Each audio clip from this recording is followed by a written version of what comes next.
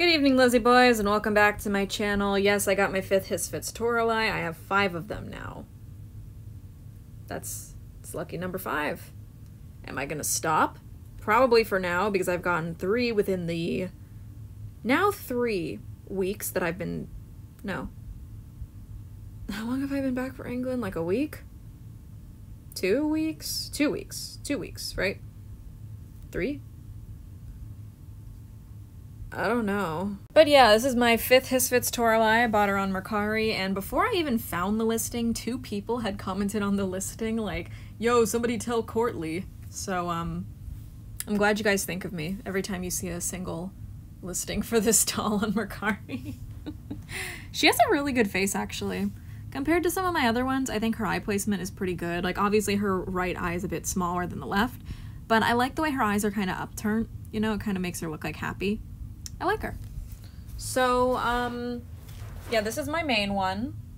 This is the one with the nose chip. This had been my most recent one. This one was gifted to me. This one I just purchased on Mercari. And this is the one that I bought from my friend. And then the one that is smelly, but not anymore because she aired out while I was in England, thank God, is up on my Toralei shelf.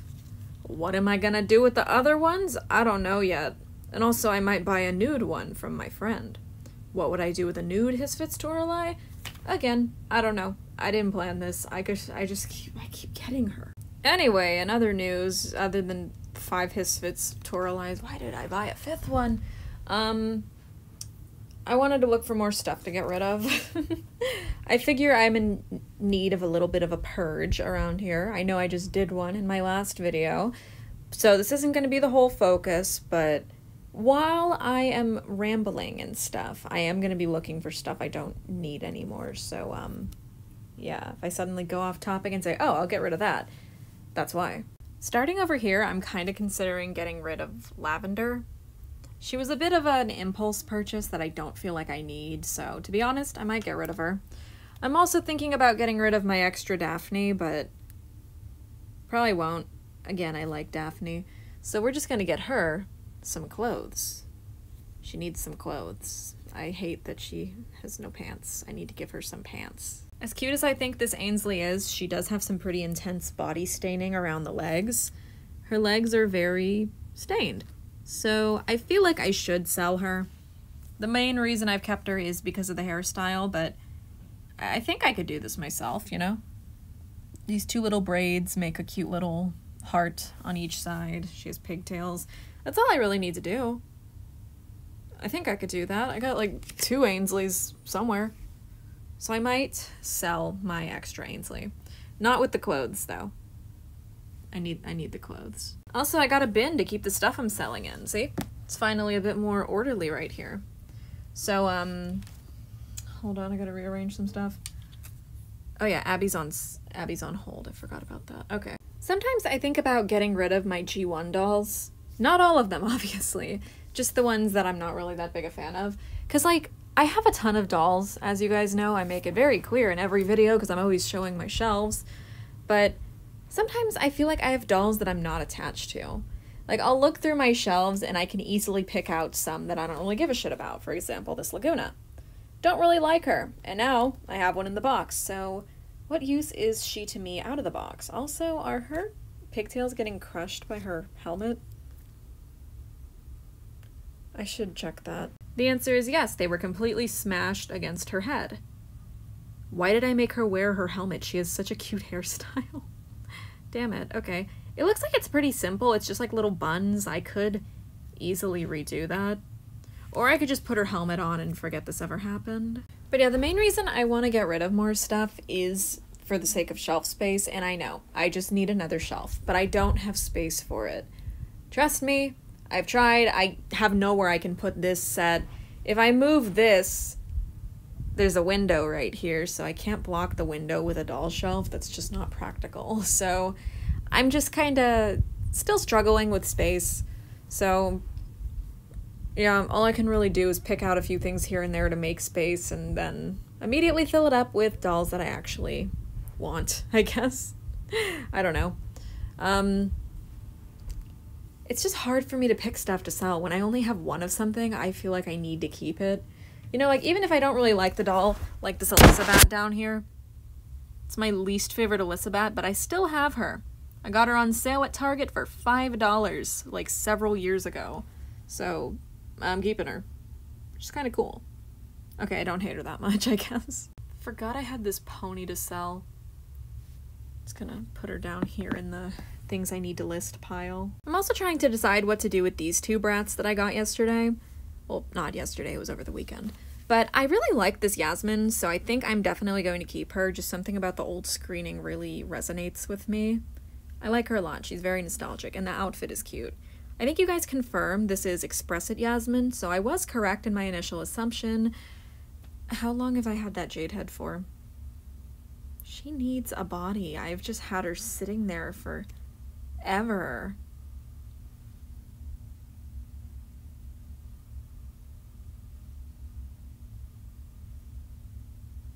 I am seriously thinking about it, but also I kind of like this Megan screening in a weird way.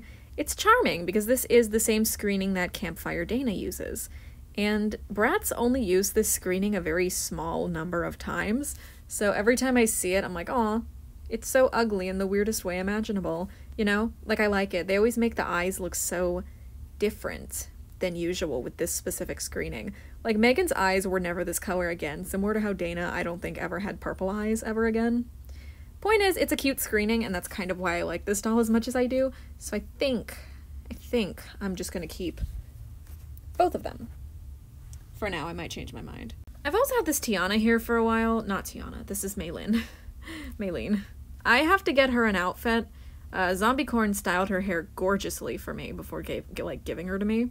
So I want to get her a nice outfit. I've just kind of had her wearing whatever for a while, but I do genuinely need to style her in something cute. I just don't know what to give her. Whoa. Okay, don't fall down. We're just gonna sit her here for now until I can get her something cute. I have tons of Bratz clothes here. Harper is just blocking it with her hair, so if you don't mind stepping aside. Yeah, I've got tons of Bratz clothes in there. Even more in this thing. It just comes down to, like, the struggle of trying to decide what I want the doll to wear most of the time, you know? Like, I just can't make up my mind. It's also just a general issue of, like, Maylene is from a very specific line where the dolls are dressed in very, like, traditional kimono, like, kimonos, you know? So she's got all these, like, cute little ornate flowers and, like, beads in her hair. I feel like I can't just put her in anything with this hairstyle and all these accessories in her hair. Like, I feel like it needs to be something cultural, but I don't have anything like that for her, so it just brings me back to square one of not knowing what to put her in. I don't know.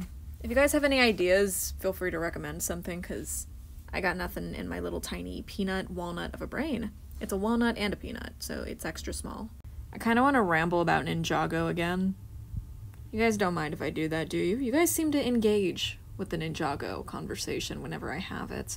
Okay, so the Ninjago conversation. I watched the rebooted season recently, and I don't remember if I talked about it in a video, but that's season 3. So right after what was supposed to be the end of the show in season 2. Wow, season 3 was incredible. Again, I don't remember if I've talked about this on my channel, but it was just so good. The worst part about it was the love triangle stuff. They tried to force this love triangle thing between Nia, Jay, and Cole. Not Jay, my girlfriend, Jay, the lightning ninja from Ninjago. It's really confusing because I'm watching the show with my girlfriend, Jay, so every time the name comes up, I'm like, ooh, my brain gets all confused, basically, you know? So, yeah. But basically what happens with that is that in the first episode of the season, Nia, like, goes up to, like, this love compatibility thing, and it says her perfect match is Cole, and that just kind of, like, shakes her faith in Jay, I guess. So she just starts, like, flirting with Cole, kind of, and Cole has no idea what's going on. The directors of the show, the writers, confirm that Cole has no idea what's going on. So that's why he was, like, playing into it, I guess. I guess he was just trying to mess with Jay. He thought it was a joke or something. And then Jay gets mad at Cole over it when he should be mad at Nia. And, like, I love Nia. She's my favorite character from the show. But it was so stupid. Me and Jay, every time my girlfriend Jay, me and I'm just gonna say my girlfriend, me and my girlfriend, every time it popped up, we were like, this is the worst part of the season, because the rest of the season is so good. It's very Zane centric, has a lot to do with technology, obviously, so it makes sense that the Nindroid, as he's called, because he's a robot and also a ninja, so they call him a Nindroid, like an android and a ninja. It's, how much of a loser do I sound like talking about all this shit? How much? Tell me, be honest. But yeah, I don't want to spoil how the season ends. I really feel like more people should watch the season rebooted, as it's called, for yourself, because it's a really good season. But overall, it's probably my favorite of the show so far. The Overlord sucks as a villain. I just liked everything else about the season. Like, it was just a really strong season. It was interesting to me. And I liked that Zane had so much focus. He's definitely my favorite ninja, though Cole is up there as well. Cole and Zane are really funny. So, yeah. Yeah, I think I'm gonna end the video here. Thank you guys for listening to me yap about Ninjago. I hope you enjoyed it. And I will yap about season 4 because I'm gonna be watching that with Jay tonight. Once again, my girlfriend, not the ninja from Ninjago. I do not have the ninja from Ninjago tied up in my house, and I'm not forcing him to watch the show with me. I'm watching it with my girlfriend. I just laid Roxy down on the floor. Okay, thanks for watching. Bye!